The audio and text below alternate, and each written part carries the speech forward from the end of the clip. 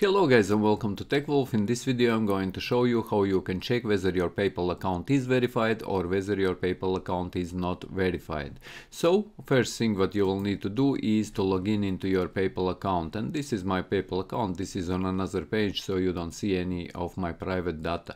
But after you have logged in into your PayPal account, you need to go to one of these links. As you can see, there is one link. If I will take this link, and I will leave both links in first comment of this video, not in description but in first comment, and if I go into this link, you can see that your PayPal account is verified. And if this doesn't work, guys, for you, I will add another link here, and if I copy this link and I again open this link in web browser, guys, click enter, this also shows your PayPal account is verified. But if in your case you are getting redirected to another page, then your PayPal account is not verified and you have to do a verification of your PayPal account. And like I said, both links will be in first comment of this video.